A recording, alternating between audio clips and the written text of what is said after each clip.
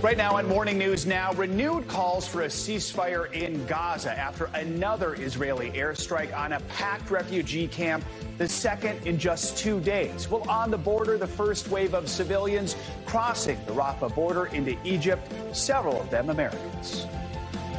We'll see more of this process going on in the coming days.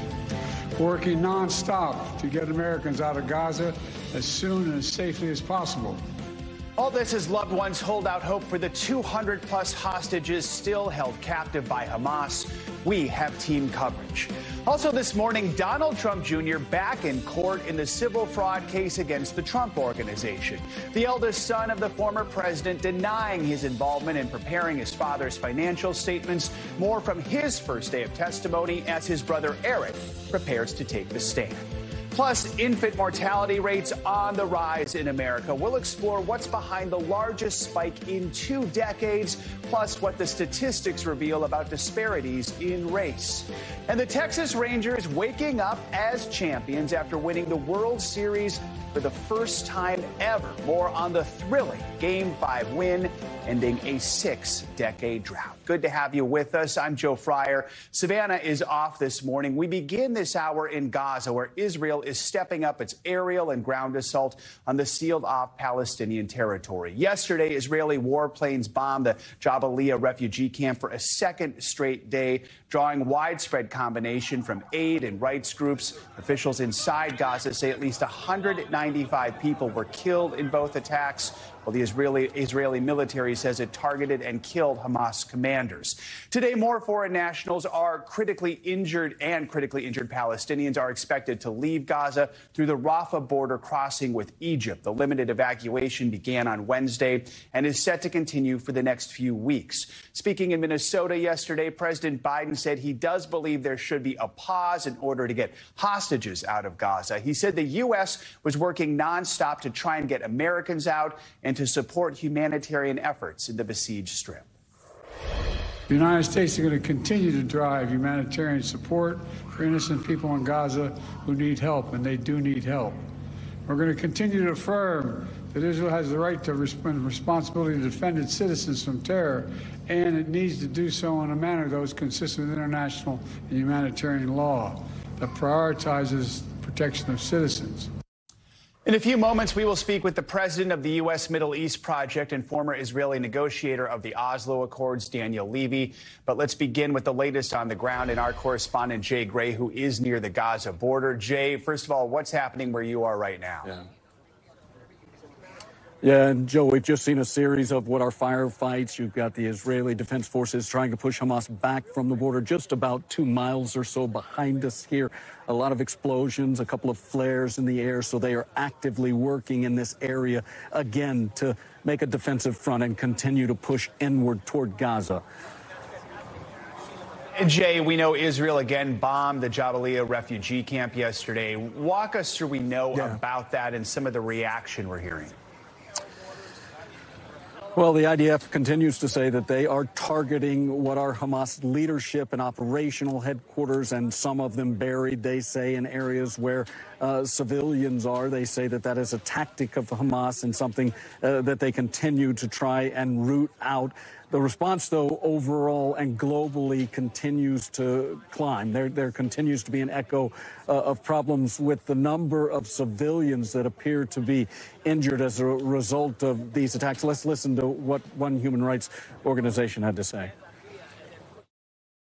We are very concerned about settler violence in the West Bank. We find it incredibly destabilizing. We find it counterproductive to Israel's long-term security, in addition to, of course, being extremely harmful to the Palestinians living in the West Bank.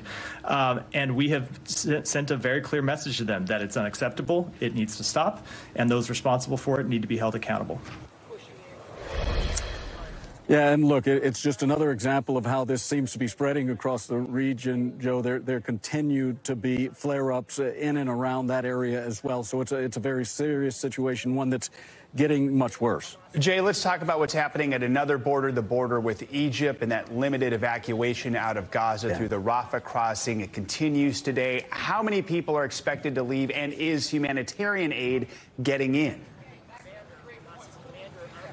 Yeah, it's been a big change at the Rafah border with Egypt, and we have seen more humanitarian aid rolling in. Yesterday was the biggest day yet for the number of trucks that made their way through with medicine, water, and food, desperately needed items there in Gaza.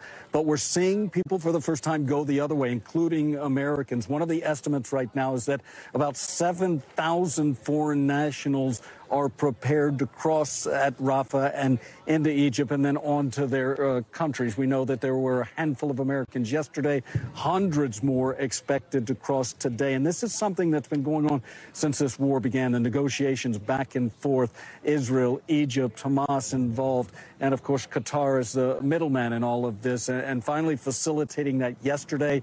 And as we heard the president, as he mentioned at the beginning of all of this, we expect this to continue for the next couple of days, Joe. And a moment ago, we heard from Secretary of State spokesman Matthew Miller talking about violence in the occupied West Bank. The UN says it was already the deadliest year for Palestinians in 15 years, with around 200 killed. Since October 7th, they say 121 have been killed. Real quickly, talk to us about the situation there and concerns from the international community.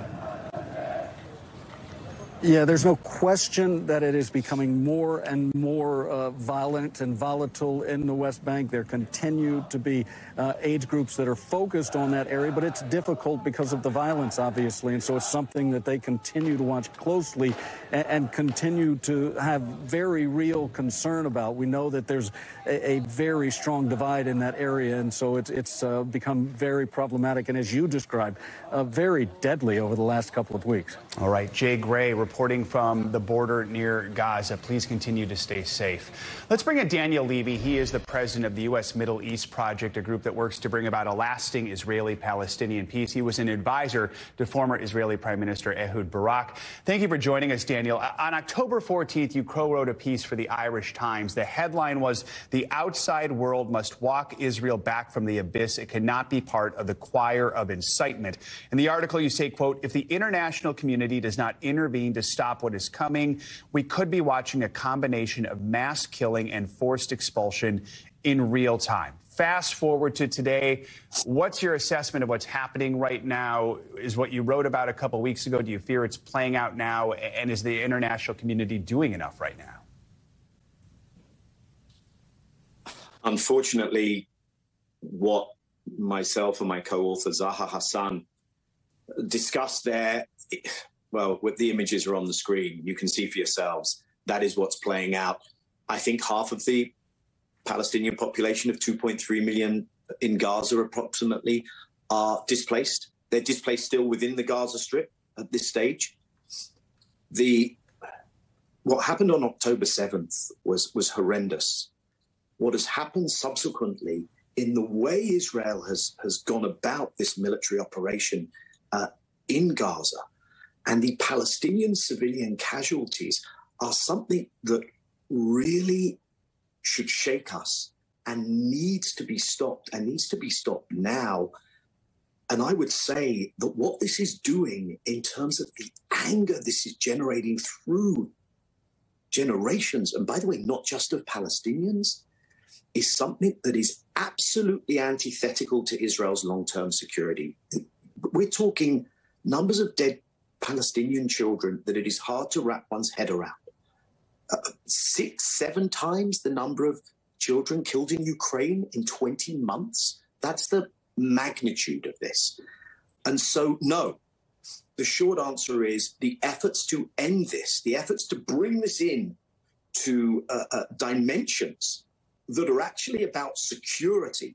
But most important now, the efforts to bring a ceasefire are inadequate. I hope that what is going on in private looks very different to what is being said in public. And maybe I'm allowing myself some optimism that President Biden, in a almost slip of the tongue yesterday, is speaking to a more serious effort. Daniel, we know you were part of the Israeli negotiating team behind the Oslo Accords. Many see that agreement as really one of the closest moments we came to peace in the region. What would it take to get back to that? Is it even possible? It's a good question. I don't think we can go back to it. It was almost a quarter century ago where we came possibly close. I'd like to think so. It wouldn't have been a perfect peace. Many people would have said that there were issues not dealt with. Now, this has been such a shock to the system, such a disruptive event, that the last thing we should want to do is go back to October 6th. Sure, I wish we could have all those lives back. But on October 6th, what we were doing was ignoring the fact that millions of Palestinians were living without their basic rights and freedoms, and this was a pressure cooker, and it exploded. And we can't put it back in the pressure cooker. The first thing to do is to humanize each other again, and the second thing to do is to get to the root causes, make sure that Palestinians have their rights, have their freedoms, and living in equality and dignity, because that's the path not just to Palestinian security, but to Israeli security. You can't defeat an oppressed people militarily. We need a political solution, and it's well past time to push for one. Danielle Levy from the U.S. Middle East Project, thank you for your time this morning. We do appreciate it. On Capitol Hill, the Democratic-led Senate passed several bills with bipartisan support aiming to prevent a government shutdown ahead of the November 17th deadline. That deadline's fast approaching. It's 2 weeks from tomorrow. The Senate overwhelmingly passed those funding bills yesterday by a vote of 82 to 15. Meanwhile, the Republican-controlled House, led by new Speaker Mike Johnson, also passed spending bills, but they're looking to cut spending and break off aid to Israel, passing that as a separate measure. The Senate's Majority Leader, Chuck Schumer, a Democrat, says such partisan efforts will go nowhere. The House GOP proposal is not going anywhere. It's dead before it even is voted on. The Speaker should start over, this time without terrible partisan poison bills, this time sitting down with Democrats and working this issue through.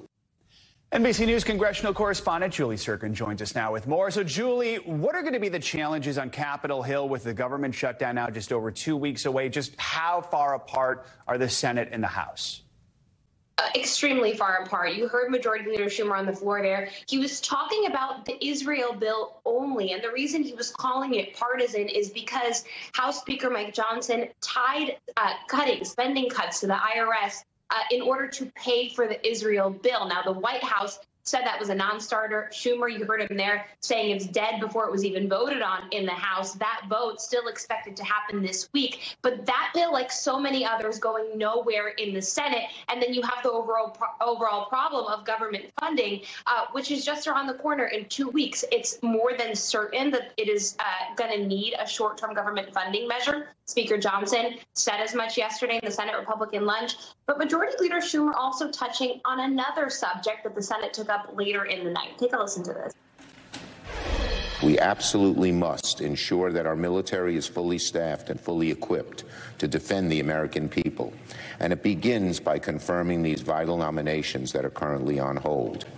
Every day that Senator Tuberville continues his blanket holds, our military preparedness is degraded. A long night in the Senate last night. Tuberville's Republican colleagues actually tried to force votes on those nominees. Remember, he's been holding up for 9 months now, hundreds of military promotions, which of course are vital to national security, especially when you have those two dueling wars going on overseas. Yeah, some strong words from his fellow Republicans yesterday. Let's talk about something else happening in the House. Embattled New York Congressman George Santos, he survived an expulsion vote, with some Democrats even voting against expulsion. So where do things stand now with Santos? Yeah, a dramatic night in the Senate, also a dramatic night in the House. Santos, sitting in the back of the chamber, spared this time around 179 only, far less than the simple majority needed to expel him. Voted actually, 2/3 majority needed to expel him, but 179, far less than even a simple majority, voted against expelling Santos, with the majority of Republicans actually voting to keep him around in the House. That might have something to do with that very narrow margin that they're working with, or it might have to do with the fact that the House Ethics Committee that is also probing Santos, in addition to his federal charges that he's facing, said, hold on a second, we'll be ready with our report and our findings potentially in 2 weeks. We heard from the House Speaker Mike Johnson last week, who said that it's not time to expel Santos until and unless he's been indicted or they have findings from the Ethics Committee. Perhaps when that comes down, Santos will have another go potentially at expelling him, but so far he's safe. All right, Julie Sirkin, another busy week on Capitol Hill. Thank you so much. Donald Trump Jr. will be back in a New York courtroom today for more testimony. He'll take the stand again in that $250 million civil fraud trial against the former president's family and their company. Yesterday, he faced questions about his involvement with financial documents that the New York Attorney General's office says were purposely inflated to benefit the company. NBC News senior legal correspondent Laura Jarrett has more on his day in court. The former president's eldest son inside a Manhattan courtroom.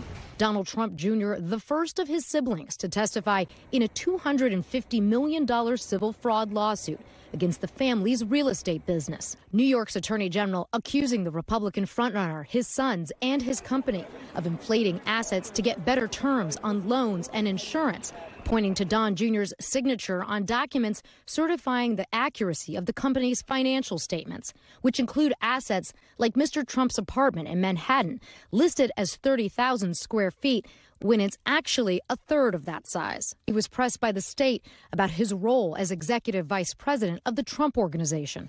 Don Jr. saying he relied on outside accountants who prepared the financial statements. He's blasted the suit from the Democratic Attorney General and the judge, also a Democrat, as a partisan kangaroo court.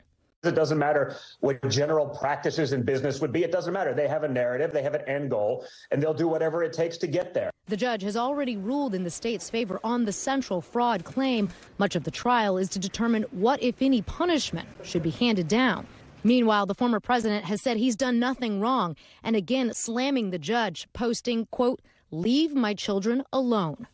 Our thanks to Laura Jarrett for that report. There is some other Trump legal news in his classified documents trial. That's a federal case out of Florida. The judge there signaled she may push the trial date. The case currently set to begin in May of next year, but the judge noted Trump also faces a separate trial in March. That's for the election interference case in Washington. Civil rights attorney and former prosecutor Kristen Gibbons-Fedden joins us now with more on this New York civil case. So, Kristen, Don Jr., he basically argued, well, his name was on those financial statements, and there seems to be language suggesting he was responsible in part for them. He left things up to the accountant. So is that going to fly? What else stood out in Don Jr.'s testimony? Well, his testimony did not really present any significant surprises. It really did meet all of my expectations. With him being the first member of the family to really testify, he maintained that stance that you just said, where he blindly trusted the money experts.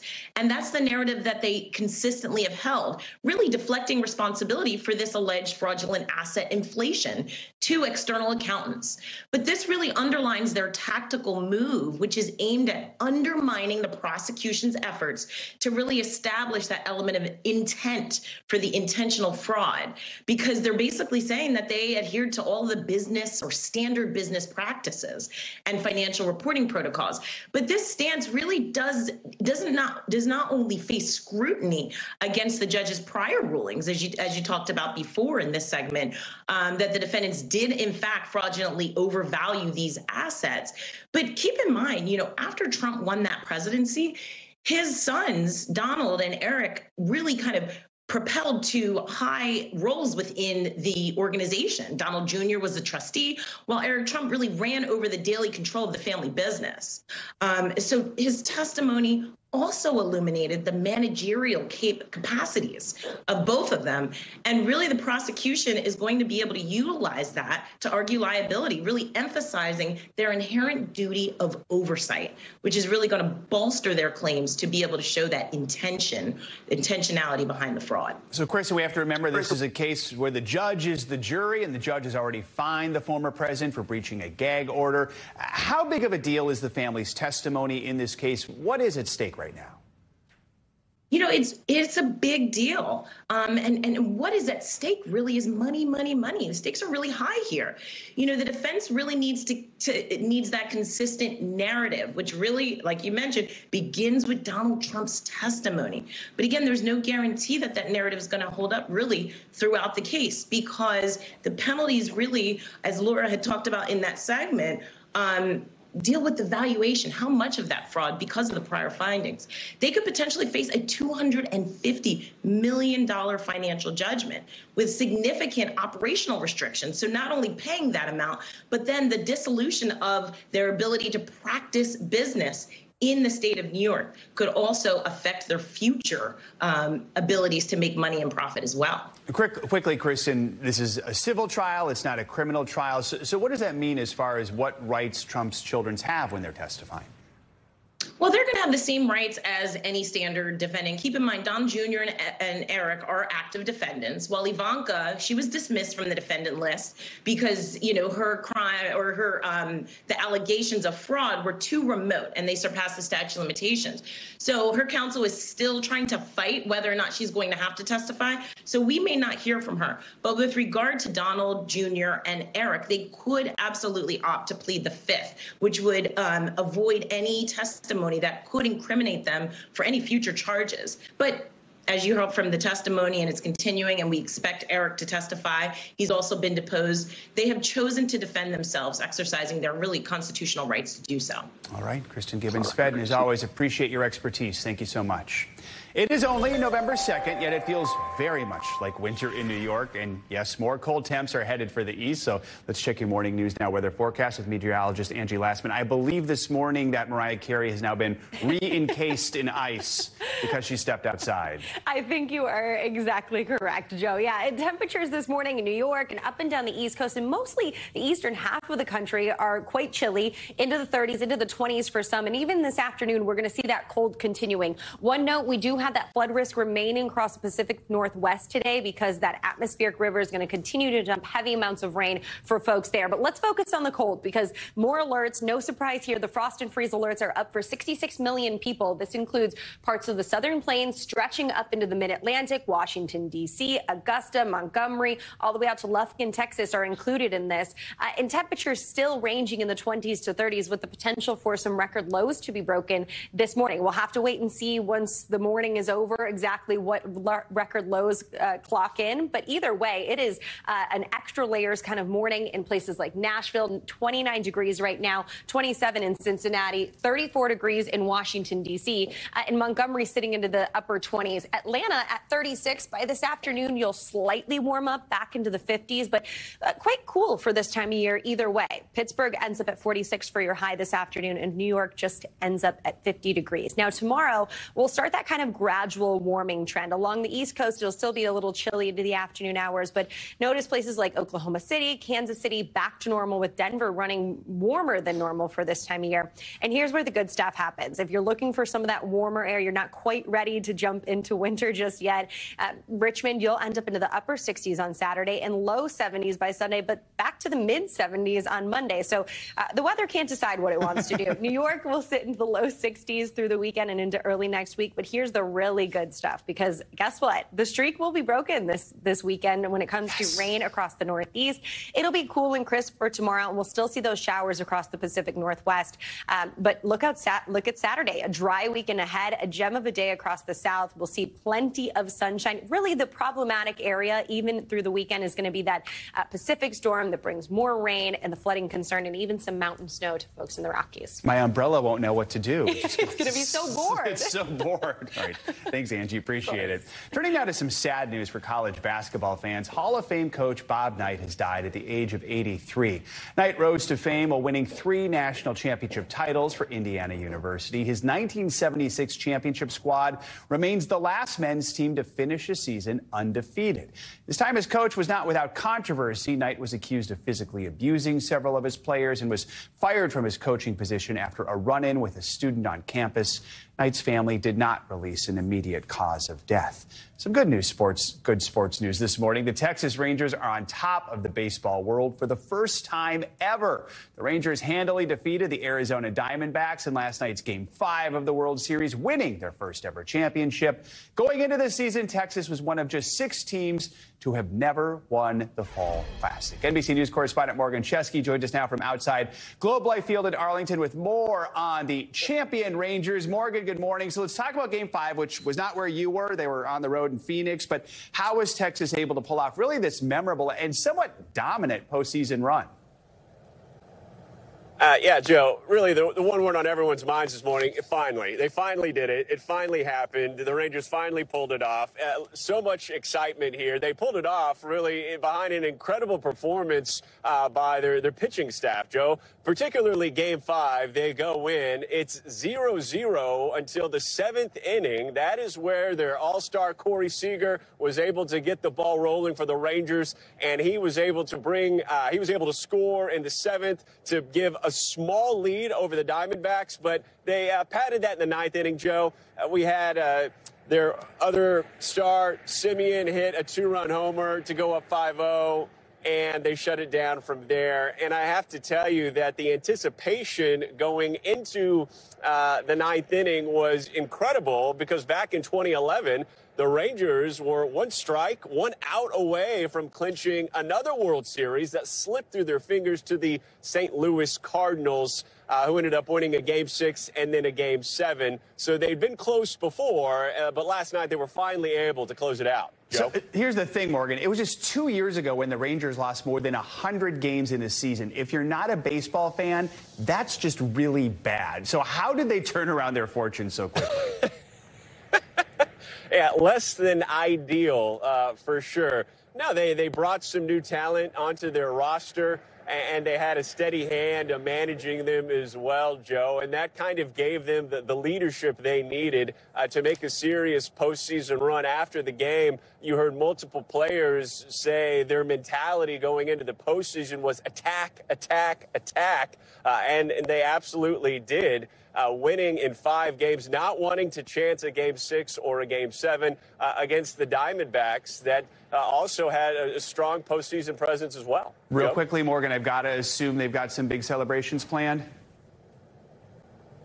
Parade happening tomorrow in Arlington. The route has already been shared. You can only imagine how many people are going to come out when you realize that it's been more than 6 decades. This team never won a World Series. Now they're going to have the rings. They already have the pride. So expect this area all around me to be covered with people in just a little bit more than 24 hours. All right, something to look forward to there. Morgan Chesky, thank you so much. More to come here on Morning News Now. Later this hour, holding steady. The Federal Reserve announcing it won't raise interest rates for the 2nd month in a row. We're going to break down that decision and what it means for you. First, though, after the break, chaos in the cockpit. A Delta pilot accused of pulling a gun on the plane's captain while in the air. Stay with us. We'll be right back.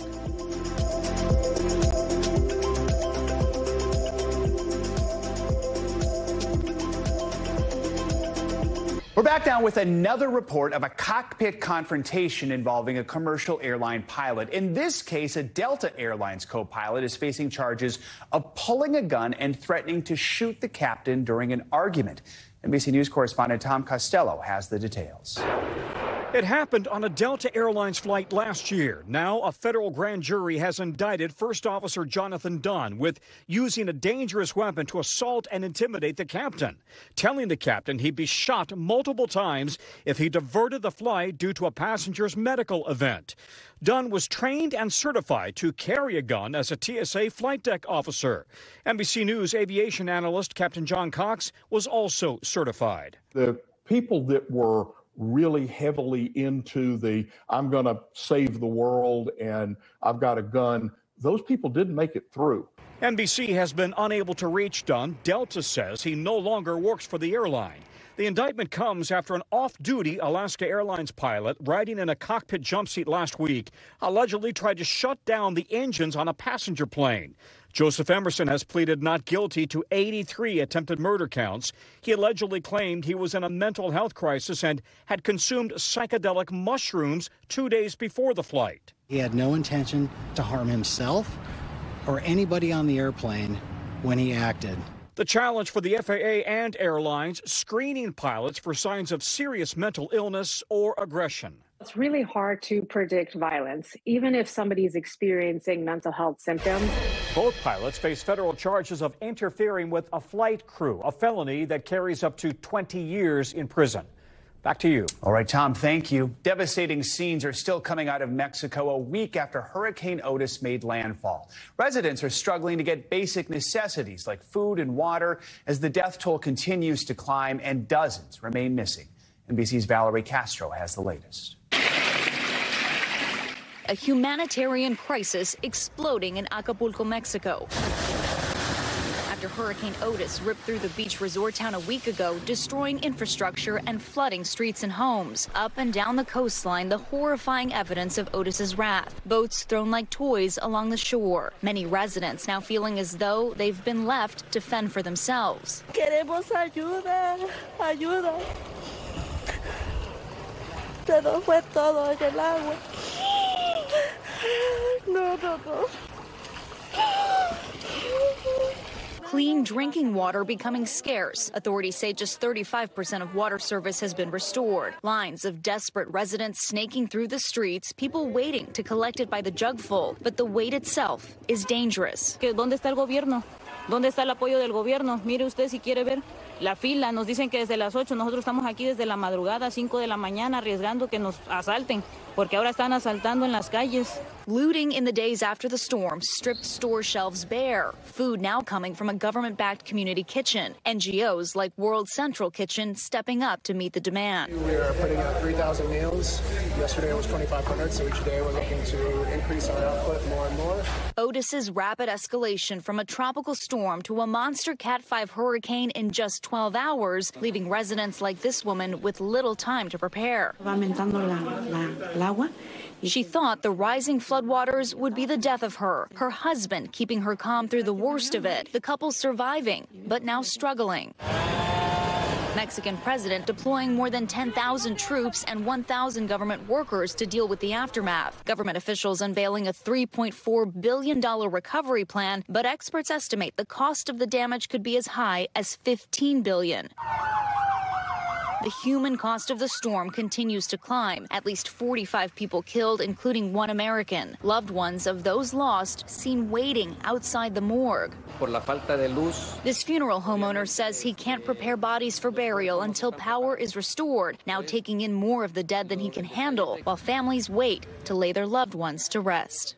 Our thanks to Valerie Castro for that report. The official death toll is expected to continue rising, with at least 47 people still missing right now. The Navy is focused on searching through more than 30 boats that sank in Acapulco Bay on the night of the hurricane.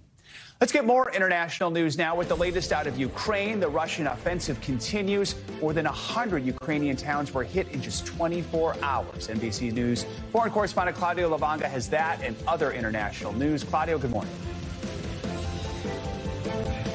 Good morning, Joe. That's right. According to the Interior Minister of Ukraine, Russia bombarded about 118 cities and towns across Ukraine in the space of just 24 hours. That is more than any other day this year. Now, the minister also said that 10 out of Ukraine's 27 regions have come under major attack, with death tolls and injuries on the rise. And now officials say Russia is doubling down in the pursuit of Avdiivka, a town in the eastern Donetsk region of Ukraine. Local leaders say there have been more than 40 massive shelling attacks against the territorial community. This is the 88th week of this ongoing war. Let's travel over to Kenya, where King Charles III held a private meeting with the family of a Kenyan leader who was executed by the British. Dedan Kimathi was a former leader of the Kenyan rebellion against British colonial rule who was hanged by the British administration.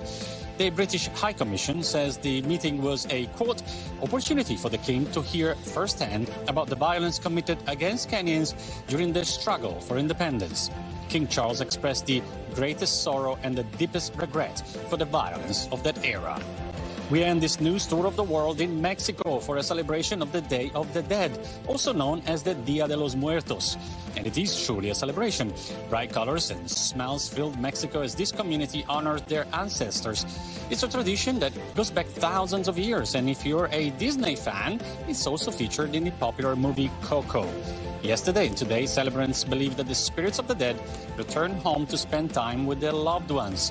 Families welcome them with altars, sugar skulls, bright decorations, and candles to remember the deceased. So happy Dia de los Muertos to everyone. Absolutely. Some beautiful celebrations. Claudio, thank you so much. Coming up, somber statistics from the CDC. Infant deaths are on the rise for the first time in 2 decades. We're going to look at the numbers, plus the groups most at risk. And fear in Jewish communities across America as the war in the Middle East continues, how some are looking to protect themselves. This is Morning News Now. We're back with an alarming new report from the CDC on the rise of infant deaths in the U.S. That report says the country's infant mortality rate increased for the first time in 20 years. NBC News medical contributor Dr. Natalie Azar joins us now with a closer look at the findings. So first of all, remind us how infant mortality is measured and why did we see this rise in last year's numbers? So the infant mortality rate is the number of deaths before 1 year per 1,000 live births. What was really critical about this report, and I want to be very, very clear about this, is that while the rate was increasing in white infants, Black infants disproportionately represent the absolute number. They are still more than twice as likely to die than their white counterparts. It depends on who you ask in terms of an explanation for why. But if you think about when something like this happens, you have to say what was happening in our world, in our country, that could affect women disproportionately versus men, especially women of reproductive age. And there's 2 things that stand out. Number 1 was the pandemic. That significantly reduced the access to prenatal care for so many women across this country. And the second one is the Dobbs decision. And this is really critically important, especially in those 4 states, Georgia, Missouri, Iowa, and Texas. 3 of them, all except Iowa, instated really strict abortion restriction laws right around this time. And that's felt to have completely impacted the care of the women who are pregnant, which will impact infant mortality rates. We saw an increase in infants who died from pregnancy complications. Yes, exactly. Talk more about that. So typically, we talk about infant mortality is related, number 1, to, congenital anomalies, things that happen you can't have any effect over, or preterm delivery.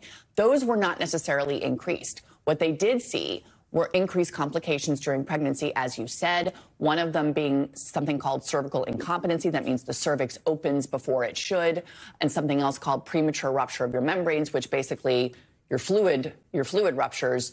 That can increase the risk of miscarriage, as well as infection, as well as preterm birth. And all of those things, aside from miscarriage, preterm and infection, can significantly impact the survival of an infant in the first year. You mentioned the disparities in race. I just want to repeat this number because I think it's so important. The report found Black infants still dying at more than twice the rate of white infants. Right. This is not something new, but to see those numbers laid out this way, how do we move forward? What does this information tell us? So it tells us that there were significant and anticipated repercussions from the Dobbs decision, and that women of color and minorities and communities of color that have always been impacted more by these social determinants of health, that this is still happening. It should be a wake-up call. I'm sure that all of my colleagues in the reproductive health care space are disheartened by this news, not necessarily surprised, and there are so many different places, society, education, access, that need to change. It's not a simple solution. It's important we have these conversations, but we have to see change when it comes to this. All right, Dr. Natalie Azar, thank you so much. Appreciate it. The sharp rise of anti-Semitic threats in the U.S. since Hamas's attack on Israel is leading to new fears of safety within Jewish communities across the country. And in South Florida, those concerns have become a literal call to arms, as NBC News correspondent Sam Brock reports. Let it go. Between the sounds of gunfire, right, go ahead whenever you're ready, and the gasps of what they produce. So I got pretty close. Here in South Florida, some members of the Jewish community arming themselves following Hamas's brutal attack on October 7th and the anti-Semitic threats that have followed. Graffiti inside of the neighborhood which says "Free Gaza, kill all the Jews." And I'm a Jewish, and I have 2 little kids, and I just want to be able to defend myself. Sahar Kaner, one of many Jewish mothers we met, now trying out firearms. after seeing violent rhetoric creep onto their streets. One mom, Michelle, worries about her kids walking home from school. Who isn't upset over everything that's happening, and any innocent life that's being destroyed is horrific. But screaming for the death, my death, because I'm a Jew? No. This firearm instruction class in the Miami area is led by gun store owner David Kowalski. It's one of those things that you don't want to need and not have. How many of you never thought you would ever personally own or use a gun? The class featuring a profile of people you might not expect to find. Grandmothers and guns, not always an obvious pairing. I'm like having an out-of-body experience sitting here. But as Israel's campaign in Gaza grows more deadly, so too does the fear of backlash. Every single country, every single town is demonstrating against our people. We feel terrified. Well, it's going to be loud. It's going to go. Kowalski says his classes have gone from 1 or 2 a week to 1 or 2 a day. After the Hamas invasion, did you see an immediate change at your business? Yes, absolutely. There was definitely an uptick in Jewish Americans wanting to learn how to protect themselves and their families. For many of the firearms newcomers we met, there are still reservations. No, scary. Very good. It's scary. Very good. But for others, there is no longer a choice. People who can't respect human life, how can you think that they're going to care about yours? A concern that's growing in Jewish communities all over the country. Sam Brock, NBC News, South Florida. Coming up on hold, the Federal Reserve keeping interest rates on pause, at least for now. One of our favorite financial experts, Caleb Silver, is here to break down what it means for you. And, oh, Christmas tree, one of the most famous signs of the holiday season, now on its way to 30 Rock soon. I'll tell you all the details about it. You're watching Morning News now. Welcome back. Federal Reserve once again holding off on raising interest rates. This is the second month in a row that the central bank has paused those rate hikes. For some context, the Fed began bumping up rates back in March of 2022 with the goal of taming inflation. Right now, interest rates are at the highest level we have seen in 23 years.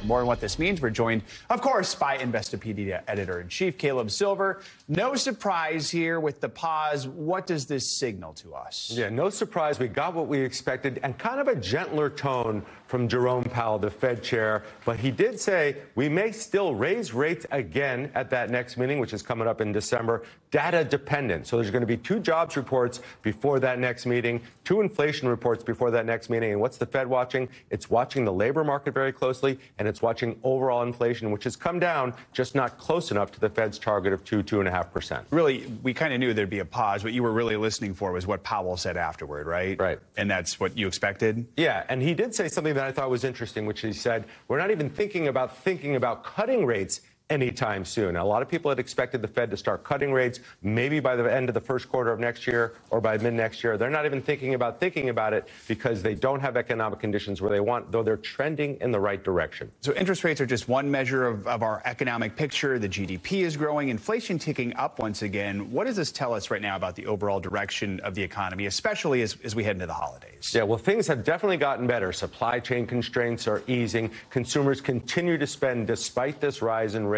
So that's good. But the labor market has been exceptionally strong. Remember, back in September, there was 336,000 jobs added. We were not expecting that. And there's still a lot of jobs available when we look at the job openings and labor turnover survey. So a lot of job openings, a lot of hiring, and wages are still increasing just a little bit. These are all things that show the Fed that things are a little too hot still, and they may yet have to raise rates again or keep them this high for longer than we expected into next year. Tomorrow's the jobs report, right? What are you looking for? What can we expect? Yeah, we're probably going to get, we think, about 180,000 jobs added, which is a more normal state of hiring in this country. 336,000 is a huge number, and we weren't expecting that. So that's a steady state. The unemployment rate, we want to watch that closely. The Fed wants to keep maximum employment. That's between 3.5% and 4%. We're at 3.8%. So check on that. But if wages continue to rise, that puts pressure on companies. Then companies make cutbacks, and the Fed doesn't want that to happen. So we're going to watch wages, and we're going to watch the sectors that have been hiring. If it's broad-based hiring,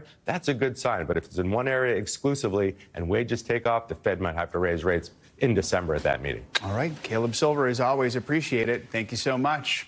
Some more financial headlines now. Lyft and Uber shelling out some major cash over wage theft allegations in New York. CNBC's Silvana now has that and other money news. Silvana, good morning. Hey, Joe, good morning to you. Yeah, that's right. So Uber and Lyft will pay nearly $330 million combined to settle claims by New York's Attorney General. They cheated drivers out of pay and benefits. More than 100,000 current and former ride-sharing drivers in the state could be eligible to receive money from the settlement. Current drivers will also be guaranteed minimum hourly rates and paid sick leave and be given notice and support to address issues about working conditions. Disney officially plans to buy the remaining 33% stake in Hulu it doesn't own. NBC Universal exercising its right to sell the stake after the window to do so opened up yesterday. Disney expects to pay roughly $8.6 billion for the streaming service. It gained the controlling stake in Hulu when it bought Fox's film and TV assets. Now, Hulu had more than 48 million subscribers at the end of Disney's last quarter. And Six Flags and Cedar Fair are joining forces. The Wall Street Journal confirming the companies are merging in a $2 billion deal to create a regional powerhouse in the theme park industry. The new company will have more than 40 amusement and water parks in 17 states, Canada and Mexico, which could help it compete with bigger rivals such as Disney and Universal Studios. Attendance at theme parks has yet to fully rebound to pre-pandemic levels. All right, Silvana, thank you so much. You got it, Joe. Well, it is official. We're heading into the holiday season, and what better way to really get into the spirit than with a Christmas tree, a really big Christmas tree. The Rockefeller Center Christmas tree, to be exact, which has now been chosen. It's an 80-foot tall Norway spruce weighing in at around 12 tons. Right now, it's still firmly rooted in Vestal, New York. It's about 3 hours from the Big Apple, but soon it will sit right in front of 30 Rock, overlooking that iconic skating rink in Rockefeller Plaza. The tree is set to arrive on the plaza November 11th. That's a week from this Saturday, and the lighting will take place after Thanksgiving on November 29th. Looking forward to that. Coming up, running for redemption. One man shares his inspiring journey from a prison cell to the starting line as he prepares to run the New York City Marathon.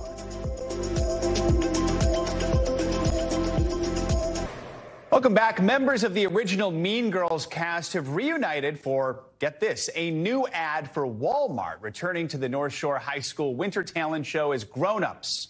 Take a look. Ladies. You take that one and you take that one. I am such a good mom. I'm impressed. And I'm Karen. That's right. Some of the movie's stars, including Lindsay Lohan, Amanda Seyfried, and Lacey Chabert, all appear in the Black Friday commercial, which recreates some of the 2004 movie's most famous scenes, notably missing Rachel McAdams. On top of that, a movie of the Mean Girls musical is due out in the new year. And of course, here on Morning News Now, we are still faithfully observing Pink Wednesdays.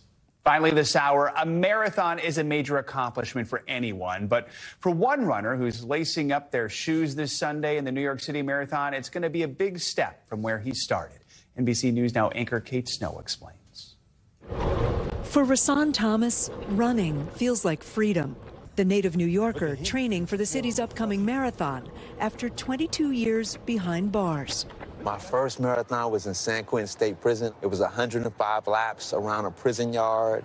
In 2000, Rasan was locked up for shooting and killing a man during a drug deal. But while facing a life sentence, he turned his own life around. In prison, Rasan got an associate's degree and started writing for the San Quentin News. It's something to be really proud of. He even co-hosted a podcast about prison life that was a finalist for a Pulitzer Prize. It's also where he met volunteer teacher Claire Gelbert. And we just sort of hit it off. All right, switch. The two made a pact to one day run the New York City Marathon. So you make this deal that when you get out, if you get out, you're going to do it together. Yes. What's up, James? What's up, Mom? Rasan's sentence was commuted by California's governor for dedicating himself to his rehabilitation, and he was released this February. You aren't held up yet? He and Claire now running with a new mission for Empowerment Avenue, a group Rasan founded to help publish the work of incarcerated writers and artists. If you just treat people like human beings, you change their hearts, you change their minds. His hope to change the American prison system one step at a time. For people that hear you're running and hear your story and think, but wait a second, he killed someone. Yeah. What do you say to them? First, I say I'm sorry. And then I would say, I can't pay my debt sitting in the cell. If I can make people who once harmed society love society, that's the best way I can pay for my crimes. You can't ever undo the past. There's no way to restore that justice. The only thing I can do is pay it forward. Kate Snow, NBC News, New York. It's so cool to see. We wish him the best. I've done a few stories on the Ear Hustle podcast. It's truly incredible to see what those guys are doing, including some of them now out of prison. That's going to do it for this hour of Morning News Now. Stay with us. The news continues right now.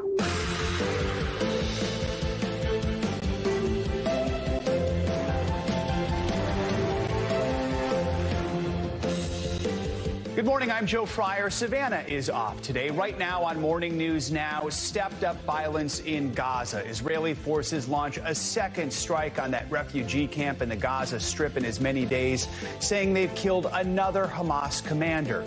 Meanwhile, a tense moment for President Biden overnight, interrupted by a protester at a campaign event in Minnesota who called for the violence overseas to stop. Various fine people on both sides. Mr. President, oh my God. care about Jewish people, as a rabbi, I need you to call for a ceasefire right now.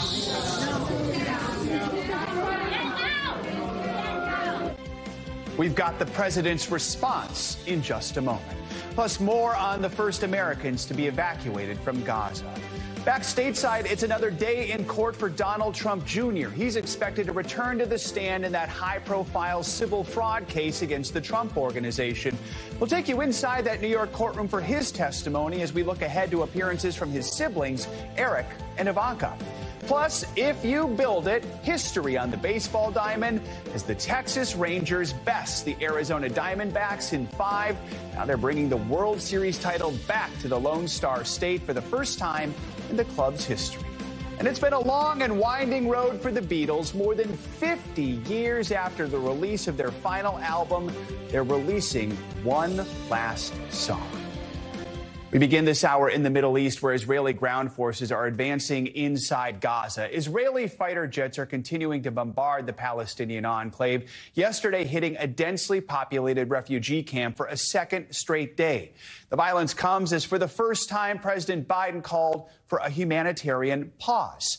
NBC's Raf Sanchez has the latest from southern Israel. Guys, good morning. President Biden has been firm in his support of Israel's right to defend itself after Hamas's terror attack, and he has so far rejected calls for a ceasefire despite the rising death toll in Gaza. But he is now saying he would like to see at least temporary halts to the fighting to allow more time to get prisoners out. Overnight, for the first time, President Biden calling for a humanitarian pause in the Israel-Hamas war. Mr. President, after being interrupted by a protester demanding a ceasefire, the president responding, quote, "I think we need a pause." Earlier, the president said the U.S. is working to get Americans out of Gaza. Working nonstop to get Americans out of Gaza as soon and as safely as possible. And this morning, documents obtained by NBC News show around 400 U.S. citizens have been cleared to pass through the Rafah crossing today into the safety of Egypt. The border opened to civilians Wednesday for the first time since the start of the war after painstaking negotiations. But only a handful of U.S. citizens made it out, including 71-year-old aid worker Ramona Akamara, who came to Gaza to make prosthetic limbs for children. For her family, deep relief. I just want to throw my arms around her and hold on to her forever. But for Palestinians without a foreign passport, the only ticket out is a serious injury. 8-year-old Salim was one of around 70 patients evacuated for urgent medical care in Egypt. His family says he was injured by an Israeli airstrike and tells us his parents and grandparents were killed. Yesterday, Israeli warplanes hit a refugee camp in northern Gaza for the second time in 2 days, targeting what Israel says was a military command center deliberately hidden underneath civilian homes. These images show the scale of the destruction. Today, Israeli troops continuing to push deeper into the Strip in their effort to crush Hamas, but also taking casualties, at least 16 soldiers killed since the start of the invasion. Yet more grief in a holy land that's already seen too much of it. And Secretary of State Anthony Blinken is due to land here in Israel tomorrow for his third visit since October 7th. We're expecting him to carry a message of support, but also to push the Israelis to allow more aid into Gaza and to start working towards those humanitarian pauses. Guys. All right, Raf, thank you so much. A major concern for Israeli soldiers continues to be the underground tunnel systems built by Hamas. Several hostage survivors are shedding light on the conditions of the tunnels. And officials fear they could prove difficult to attack. NBC News foreign correspondent Josh Letterman takes a closer look.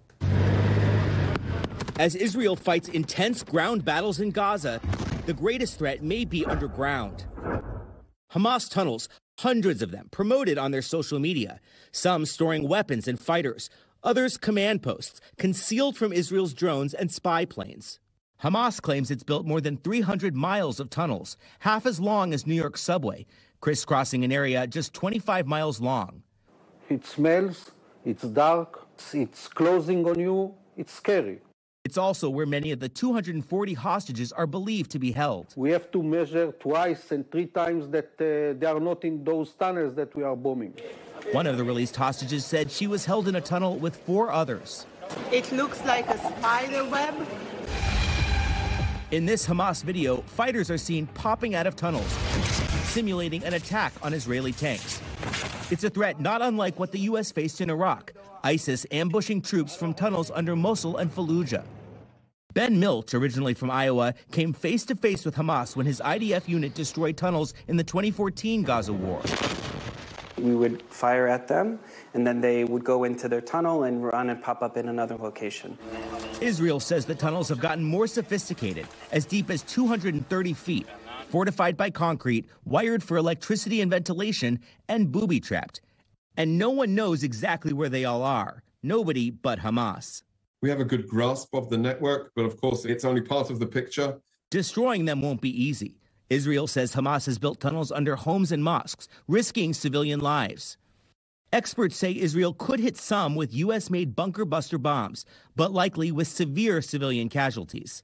Tunnels can also be flooded with seawater. And Israel could use new technology, a sponge bomb, described to NBC News by someone shown the device by the IDF. A mix of chemicals dropped into a tunnel creates a foam that expands, hardens, and seals the entrance, at least temporarily. Imperfect solutions to a lethal threat lurking underground. Josh Letterman, NBC News, Tel Aviv. Amid the violence in the Middle East, tensions are boiling over on college campuses here in the U.S., with rising incidents of hate being reported in both Muslim and Jewish communities. NBC News correspondent Blaine Alexander joins us from Atlanta with more on this. Blaine, good morning. Well, Joe, good morning to you. I've spoken with a number of students who say that they have experienced a range of actions, from shouted chants on campus to troubling social media posts, even the defacing of a poster with Israeli hostages. All of it, they say, makes them feel unsafe on campus. Now, of course, all of this comes as both Jewish and Muslim leaders say that they're facing an unprecedented rise in threats of violence. Thousands of miles from the escalating violence in the Middle East, the cloud of war is smothering many college campuses here in the U.S. At Emory University in Atlanta, more than 100 Jewish students gathered Wednesday, one of at least 6 schools statewide, to hold solidarity walks after a rise in anti-Semitic incidents on campuses nationwide. We had hung up posters of the hostages in Gaza, and there were students who went and vandalized them. As someone who knows people who are a part of that group of hostages, it's horrible. What's your biggest concern? My biggest concern, violence, obviously. And it's not unfounded. Violent threats. Threats like those made at Cornell University, which has canceled classes Friday, citing extraordinary stress on campus. Patrick Dye, a 21-year-old junior at the Ivy League school, made his first court appearance Wednesday after authorities say he posted online threats to kill members of the school's Jewish community. He did not enter a plea. All of it comes as tensions are rising across the country. The Biden administration is vowing to fight a sharp rise in anti-Semitic and Islamophobic incidents. We are focusing our efforts on confronting and disrupting illegal threats wherever they arise. Similar to reports of anti-Semitic incidents, which have skyrocketed in recent weeks, the Council on American Islamic Relations says it's seen a large uptick, noting many more often go unreported. Overall, there is a sense of anxiety, uneasiness. Our community is on edge. As the incidents of violent threats soar, many are just hoping for a common understanding. There's been deaths on both sides, which is a horrible thing. There should be no deaths on any side at all. Now, here in Georgia, the leader of a statewide organization for Jewish college students is calling on campuses across the state to increase security, writing in an open letter that students are literally afraid to be on campus. Joe. All right, Blaine, thank you so much. In other news, Donald Trump Jr. will be back in a New York courtroom today for more testimony. He's going to take the stand again in the $250 million civil fraud trial against the former president's family and their company. Yesterday, he faced questions about his involvement with financial documents that the New York Attorney General's office says were purposely inflated to benefit the company. Trump Jr. testified that while he signed off on financial documents, he was not involved in preparing them. MSNBC anchor Lindsay Reiser joins us now from outside the courthouse. So, Lindsay, what were some of the big takeaways from Don Jr.'s testimony yesterday? Well, Joe, to start, he did appear very relaxed, and at a few times during the day, he even joked with the judge. At one point, the judge asking him to slow down, and he had joked and said, "I moved to Florida, but I kept the New York pace." Overall, though, he testified to his role as executive vice president of the Trump Organization and trustee, testifying to the titles and involvement in properties like in securing loans for new developments, loans that in order to get, they would show these statements of financial condition. These are the documents the AG's office alleges contain these overvaluations that contain Don Jr.'s signature. And he testified that his father, the former president, was his supervisor until he left for the presidency.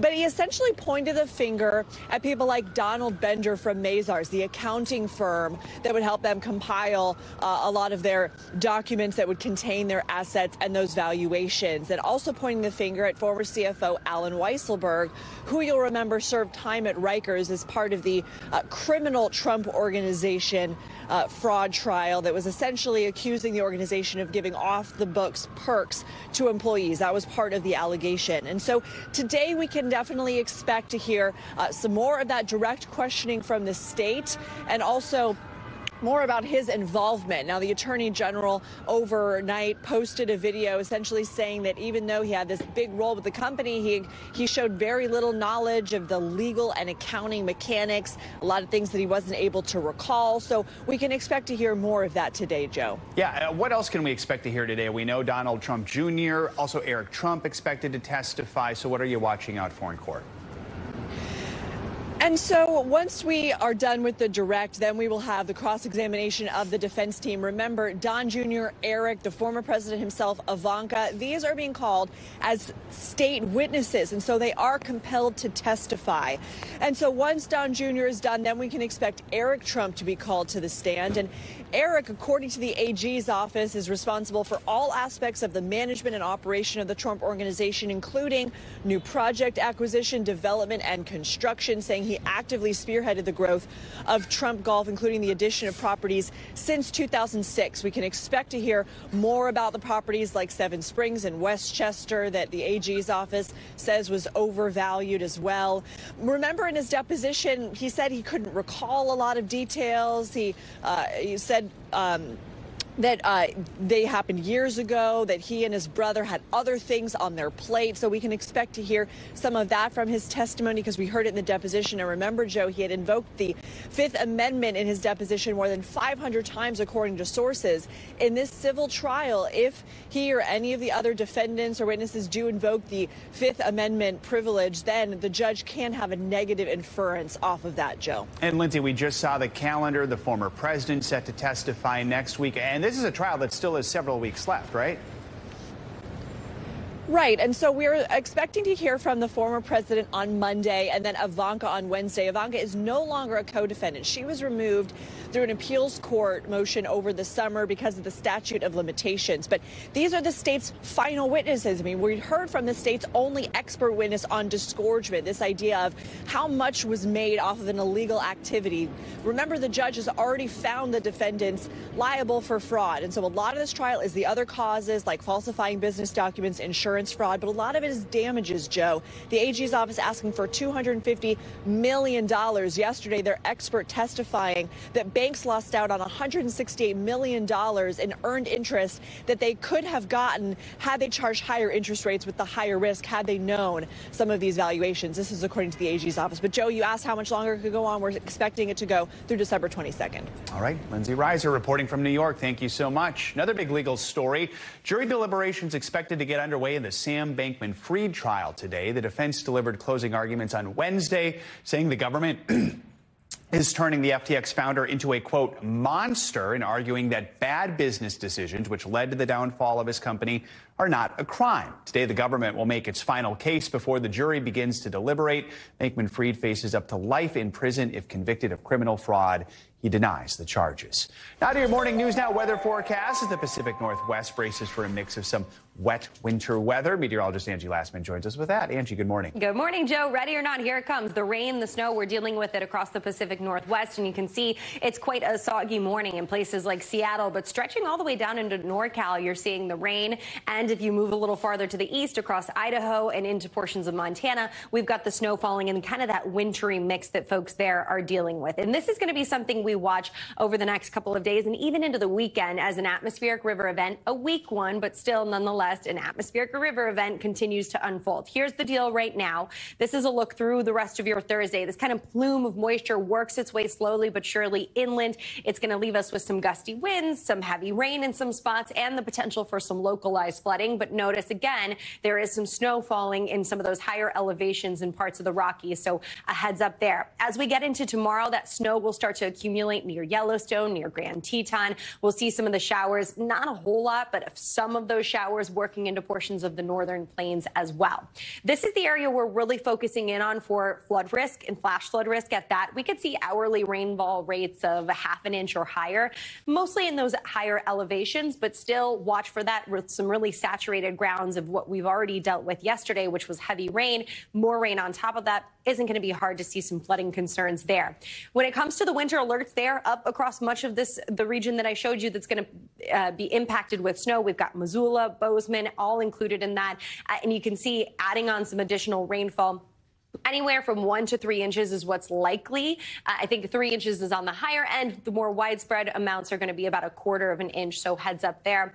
Here's the snowfall totals. You'll end up with just an isolated couple of spots with some maybe 8 inches, but for the most part, Yellowstone, Jackson, going to be looking really gorgeous. Winter wonderland there over the next couple of days. And of course, the chill is in the air. 66 million people under these frost and freeze alerts, mostly across the southeast with temperatures right now. Look at Cincinnati, 27 degrees. It's only November 2nd. We're not ready for this. Nashville at 29, Montgomery at 30 degrees. So the extra layers are a must this morning. You'll be able to ditch them kind of as we get into the weekend, but you're still going to need them this afternoon. So keep those handy. But look ahead to Friday. Warm sunshine for the south. So you'll get those 70s back in the picture across Texas. It'll remain cool and crisp across the Northeast, but a whole lot of sunshine for most of the country, except for the Pacific Northwest, where unfortunately, another round of rain is going to work in as we get into Saturday. The rest of the country, though, really gorgeous conditions, bright conditions, still a little chilly across the Midwest, but dry, which we love to hear on a Saturday in the Northeast. I think a lot of people are cheering at their TV screens right now when I say that. The mild highs will continue too, Joe. So it'll be a nice weekend, bright, and some really comfortable conditions here. 60s, not bad. We'll take actual fall, yes. Like real fall, which is great. I'm going to be enjoying a pumpkin spice latte, probably. There you go. I walked into Starbucks. They had the Christmas cups out today and all that. That's already. Right. I know. So maybe there a peppermint mocha then. There you go. Thanks, Angie. Appreciate it. For the first time in their 63-year history, the Texas Rangers are World Series champions. The Rangers lifted up the Commissioner's Trophy after beating the Arizona Diamondbacks in Game 5 last night to win the Fall Classic, capping off a perfect postseason on the road. NBC News correspondent Morgan Chesky joins us now from outside the Rangers ballpark in Arlington, Texas. Morgan, good morning. Joe, it is a great morning here in Dallas and in Arlington, all across Ranger Nation, because everyone's saying the one word, finally. It has finally happened. And to understand where this team has come from, you got to go back to 1961. They were the Washington Senators then. So 2 cities, 5 home ballparks, and 6 decades later, the Texas Rangers accomplished finally what they did last night, beating the Arizona Diamondbacks to win their first World Series title. This morning, for the first time in franchise history, the Texas Rangers are World Series champions. The Rangers winning the last 3 straight games against the Arizona Diamondbacks to take the series, capping off an unprecedented, perfect postseason run on the road. Overnight in Arlington, fans going wild inside Globe Life Ballpark, even some crowd surfing. While in downtown Dallas, there was plenty of bubbling to go around.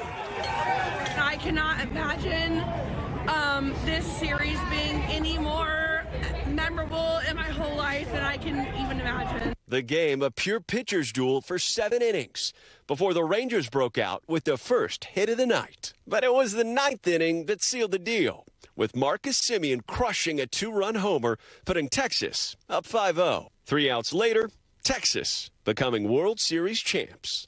Welcome back. The trial of Caitlin Armstrong got underway yesterday. She's the former yoga instructor accused of killing an elite female cyclist in 2022. Prosecutors say the killing happened as a result of romantic jealousy. NBC News senior legal correspondent Laura Jarrett has the latest. Hey there, this trial almost didn't happen as authorities say Caitlin Armstrong went on the run almost immediately once she became a suspect. But now she's in court listening as prosecutors try to convince a jury this is all about a love triangle that turned deadly. Anna Mariah Wilson was a rising star in the world of off-road cycling. This is Mariah Wilson. This morning, new details of the last moments of her life captured on audio. Those screams are followed by 2 gunshots.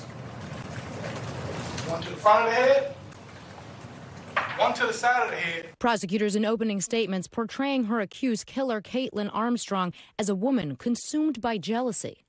One of the things you'll hear is she was not happy with this relationship. Colin. Not happy, authorities say, after discovering she and Wilson were romantically involved with the same man, professional cyclist Colin Strickland. Prosecutors say Armstrong tracked Wilson's location using a fitness app and that surveillance footage puts her Jeep near the apartment where Wilson was staying. According to a police affidavit, investigators also received an anonymous tip after the shooting that Armstrong said months earlier she was so angry she wanted to kill Wilson. Armstrong, who has pleaded not guilty, now facing decades behind bars if convicted of first-degree murder. Her defense team arguing there is no proof she committed the crime. You did not hear about any direct evidence showing Caitlin Armstrong is responsible for this crime, because there isn't any. Armstrong's legal team also battling accusations she fled the country after the murder and underwent plastic surgery to disguise her identity. Authorities say she used her sister's passport to travel to Costa Rica. A warrant was issued for her arrest, setting off a 43-day manhunt. While in Costa Rica, she searched her name from her cell phone. News article. Just weeks ago, this cell phone video appearing to show Armstrong trying to escape, running from corrections officers while at a doctor's appointment, later captured a mile away. NBC News has reached out to attorneys on both sides for comment about this case, but the court has imposed a gag order preventing them from talking. We have also not heard back from the family members. Back to you. All right, Laura, thank you so much. Let's bring in NBC News legal analyst Danny Savalos for more on this. So let's pick it up with that last little bit of video there, the alleged escape attempt. This week, the judge says the prosecution can use that in their case. How could this affect the case? It's just more evidence of what we call consciousness of guilt. The wicked person only fleeth because they are wicked. And I'm butchering, I think it's a Bible passage, but the point is that people who are guilty run away, and that's something prosecutors will show the jury, just as they did show and will show that she fled to Costa Rica. People don't do that. People don't run away if they're innocent. This is very common evidence to come in at a criminal trial, and it's really pretty devastating. It's very hard for the defense to counter that fact. If somebody ran away, moved to Costa Rica, got plastic surgery, innocent people don't do that. I'm almost giving a prosecutor's closing argument there, but that is exactly the point they will make. Let's talk more about the opening argument from the prosecution. They made an emotional appeal describing Mo Wilson's final moments, talking about they plan to present videos, cell phone, ballistic, DNA evidence in the trial. Thoughts on their opening statements and how they're approaching this case? Opening statements are different from closing statements, and that opening statements are really just a narrative. You can use the language the evidence will show, but I mean, really, it's just a recitation of the facts. You save your argument for the closing argument. And really, that's what the government, the prosecution's doing here, is laying out point by point all the circumstantial evidence they have. Because the one thing, admittedly, they don't have is what's called direct evidence. There isn't an eyewitness. This is not that uncommon. People who commit crimes do so out of the eyesight of other people. They don't want eyewitnesses. So commonly, prosecutors only have circumstantial evidence, pieces of evidence that put together the pieces of a puzzle. And there may still be a few pieces missing, but overall, you can figure out what the picture is, whether it's the Mona Lisa or it's something else. The opening statement for the defense, there was some tension. There were a lot of objections during it. But basically, in the end, the defense is arguing, hey, you had tunnel vision here. You didn't look at anyone else. Is this the argument you expect? What do you make of the defense's case? The old tunnel vision chestnut. I've used it many times myself. Look, if you're reading between the lines, what this seems to me is a case that probably the defense at some point said to their client, you should really think about a plea. This is a really tough case. I see all of the classic markers, and I think you'll see it in closing, of a really difficult case for the defense, which is, hey, there may be all this circumstantial evidence, but ladies and members of the jury, no one actually saw this crime take place. That's a tough argument to make. I expect you'll see a lot of time devoted to the prosecution has the burden to prove their case beyond a reasonable doubt, because that's the argument you make on the defense when you don't have a whole lot else. So I wouldn't be surprised to see a lot of that and them hammering down on the whole tunnel vision thing. I do it myself. And the point that there weren't any eyewitnesses to this crime, because other than that, they don't have a lot else. All right. Danny Cevallos, thank you so much. Appreciate it. International headlines now. A major storm is slamming Western Europe this morning. NBC News foreign correspondent Claudio Lavanga has more on that and other world news. Claudio, good morning. Good morning, Joe. That's right. Storm Ciarán has arrived on the English coast last night, bringing heavy rain and high winds to the area. And now the whole of Western Europe is bracing for some of the highest wind speeds it has seen in decades in this region. Flights and public transportation across the region have been cancelled, and now residents are taking cover as the storm tracks through northwestern France. Now let's head over to Pakistan, where hundreds of thousands of undocumented Afghan migrants are facing deportation. The Pakistani government gave a surprise announcement last month over plans to arrest and deport an estimated 1.7 million undocumented people starting November 1st, yesterday. Now, the United Nations Human Rights Office says the move could cause a human rights catastrophe. On Wednesday, dozens of Afghans were already rounded up and deported. And according to the Pakistan Interior Ministry, some 140,000 have left already the country in recent weeks, fearing arrest and heading towards an uncertain future. And we end our short tour of the world in Hong Kong, where the FinTech conference is happening this week. The theme for the flagship event is FinTech Redefined, where global leaders gather to help shape the future of technology and finance. Just today, it was announced that early next month, people in Hong Kong and Thailand will be able to use a digital payment system that will eliminate the need to exchange currencies. Hundreds of speakers are attending the conference to talk about big topics like this, and plus the magic of artificial intelligence and the green finance. Back to you, John. All right, Claudio, thank you so much. An estimated 1 in 6 people globally are affected by infertility. And here in the U.S., Americans struggling with infertility can face big bills for fertility treatments. Well, now we're seeing a new trend of people taking on second jobs just for the fertility benefits. NBC News senior consumer investigative correspondent, News Now anchor Vicki Nguyen joins us with more. Hey, Vicki, good morning. Hey, good morning, Joe. It is great to be with you. Yeah, fertility treatments like IVF can be really expensive, anywhere from $15,000 to $20,000 per attempt. And many of those costs end up coming out of pocket because insurance typically does not cover them. So some women have found a strategy to fund those costs taking on side hustles. Ordering a visit from the store. Will report concerns. If only having a baby were that easy. A common misconception, as 1 in 6 adults worldwide experiences infertility. In the U.S. alone, 1 in 7 women struggle to get pregnant or carry a pregnancy to term. Some turning to expensive fertility treatments for a chance at growing their families. The standard of care, which is often in vitro fertilization, can cost somewhere between $15,000 to $20,000. Betsy Campbell of the National Infertility Association Resolve says many employers do not offer fertility benefits. The gap in coverage prompting some full-time employees to take on side hustles at companies like Amazon, Starbucks, Target, and Walmart, all of which now provide fertility benefits to part-time workers. What do you make of women who are taking on these additional side jobs just for the benefits? I wish it weren't necessary. They should have access to all family building options, and it shouldn't matter who your employer is, what state you live in, the size of your bank account. In 2021, more than half of employers reported providing some level of fertility benefits, with 25% now offering in vitro fertilization or IVF coverage. I have a great party skill. I can make lattes and espressos. Just one of the perks Jennifer Arenas Cardenas still enjoys after side hustling at this Starbucks in Tucson, Arizona. A school psychologist by day, Jennifer became a barista by night and weekends, working 20 hours a week to earn the benefits to cover a round of IVF estimated at $20,000. Either we're going to drain our savings or we're going to have to find another way to pay for it. How did you figure this out? I Googled it. Starbucks health insurance covers up to $35,000 for fertility services and prescriptions. The coffee giant also offers reimbursement of up to $40,000 for adoption and surrogacy. Employees reaching eligibility after just 5 months on the grind. We're creating a more inclusive and equitable environment. Sarah Kelly says Starbucks sees a venti-sized return through employee attraction and retention. And 97% of employers surveyed say offering fertility benefits did not result in a big bump to their medical plan costs.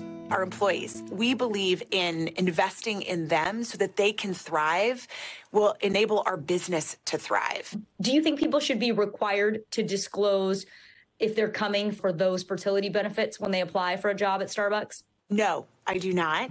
Jennifer moonlighted at Starbucks for more than a year and left once she and her husband received a double shot of their own. Last year, twins Gael and Rosalinda were born.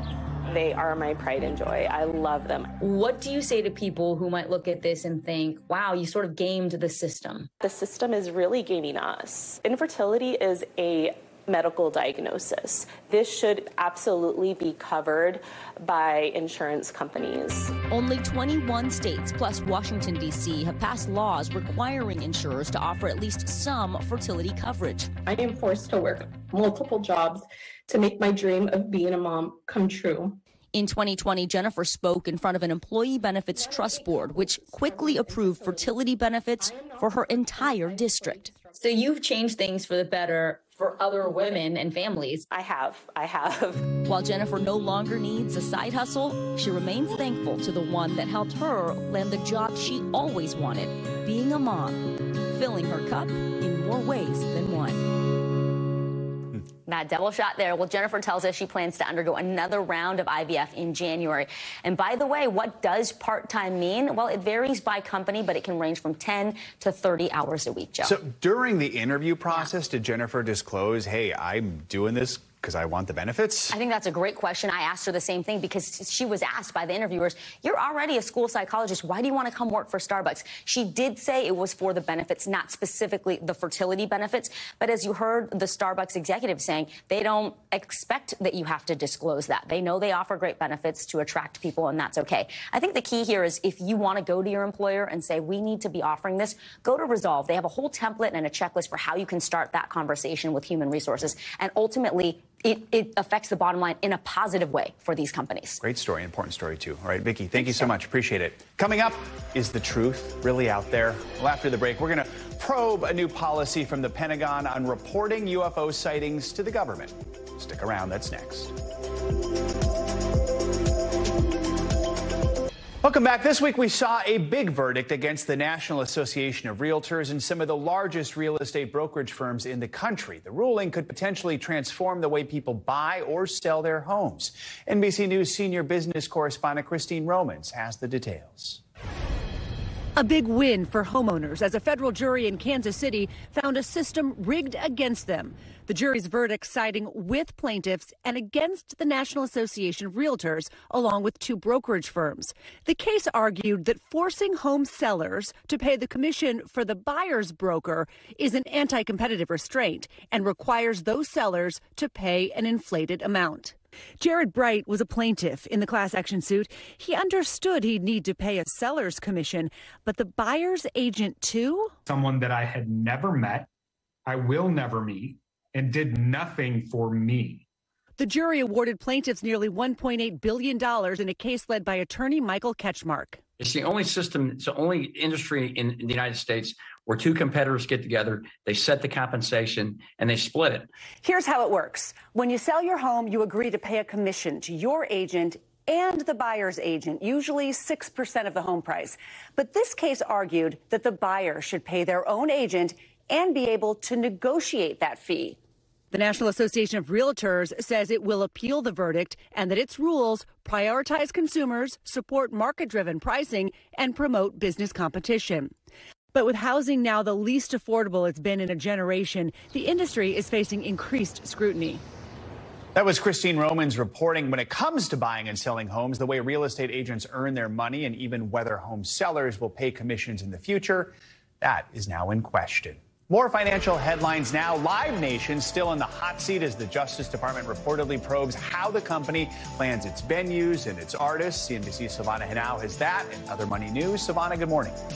Joe, good morning. Yeah, so the Justice Department's investigation of Live Nation is focusing on whether the company uses anti-competitive deals with venues and other partners to book top talent and serve as the ticket service for those shows. Now, the Wall Street Journal reports the government is also exploring whether those deals restrict a venue's ability to work with other promoters. Now, the probe picked up steam last year after Ticketmaster crashed during the fan pre-sale for Taylor Swift's Eras Tour. Competitors say Live Nation pays artists more than other promoters can afford. Subaru is hopping on the Tesla bandwagon. The automaker will adopt Tesla's North American charging standard for certain electric vehicles starting in 2025. It will also supply charging adapters to customers who own or lease a vehicle with the standard charging system. Subaru has been slow to adopt EVs, currently only selling one model in partnership with Toyota. Tesla opened up its charging network last year. Asia is home to the majority of the world's most family-friendly airlines. The Family Vacation Guide compiled a list of more than 30 airlines based on factors such as pre-boarding options and free seat selection. Japan Airlines scored the highest, followed by Korean Air, China's Hainan Airlines, and Qantas. Now, all of the top 10 offer kids meals and free entertainment and allow strollers to be checked for free. Only one U.S. airline, that's Hawaiian, made the top 10, Joe. All right, Savannah, thank you so much. You got it.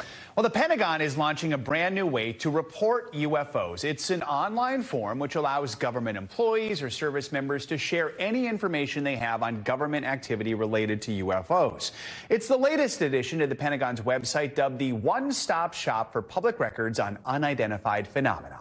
NBC News Pentagon correspondent Courtney Kuby joins us now with more. I think, Courtney, a few years ago, the fact that we'd be talking about this with the Pentagon would have been hard to fathom. But tell us about this new online tool, what type of information can be reported here, and how it's different from other ways of reporting UFO sightings.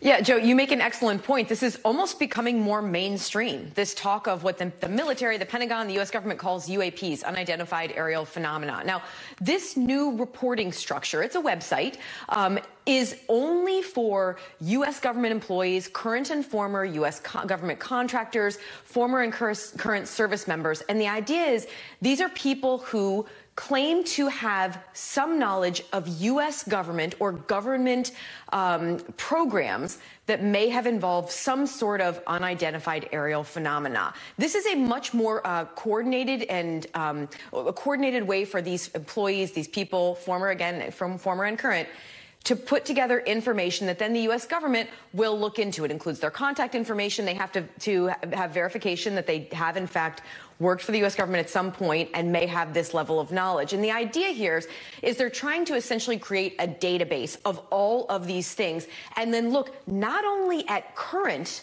potential UAPs, but they're looking back as far as about 80 years, back to the 1940s, to see if they can establish any kind of a historical precedence for any kind of a UAP program within the U.S. government, Joe. So a reminder, the Pentagon has what's called the All-Domain Anomaly Resolution Office, and that office reported in October they've received more than 800 total reports of unidentified phenomena. What have we learned so far?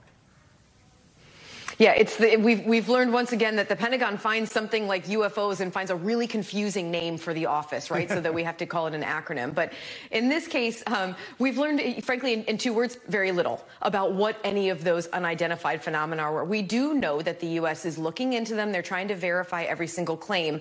I know, according to officials, that many of them, candidly, just have not been verified. But they're not only looking to verify, but they're looking to declassify as much as they can. We may even get, in the coming weeks or months, more information about some of those historical programs that may have existed from people who claim that they were a part of them, Joe. And I want to say it again, the All-Domain Anomaly Resolution Office, the head of it, is preparing to release, quote, a lot of new material. What exactly can we expect going forward? Yeah, so if you go on this website, which is actually relatively new, and I should say this is all congressionally mandated, right? So Congress started looking into this a couple of years ago. I mean, candidly led by the intelligence community. The Department of DNI put out the first report on this almost 3 years ago now. And so there has been a real push in the U.S. government to try to figure out what some of these videos and these claims from people are of really unexplained flying objects, videos, firsthand accounts. The idea here, though, is now it's all going to live on this one database, and the hope is that they will start releasing more videos, some testimonials, historical documents that we may get a better sense. Now, I also should say, I don't think that people should hear or listen to this and say, well, we're going to start learning about alien life. The vast majority of these things that we have learned about have actually been weather balloons, strange phenomena dealing with light refracting off of various parts of the atmosphere. But the hope is that we will learn a little bit more about maybe some government programs, U.S. or others, and that might give us a sense of some of these other historical sightings, Joe. Whatever you call them, UFOs, UAPs, ET, it's fascinating stuff. All right, Courtney Kube, thank you so much. Welcome back. Magnolia Bakery's famous desserts are getting an extra ingredient. The New York bakery has partnered with edibles company Incredibles to launch THC-infused bars.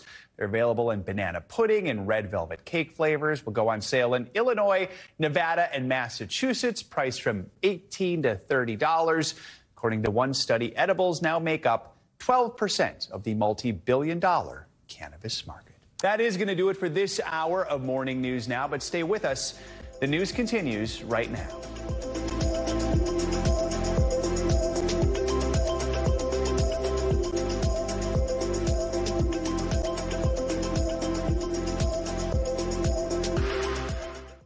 Thanks for watching. Stay updated about breaking news and top stories on the NBC News app or follow us on social media.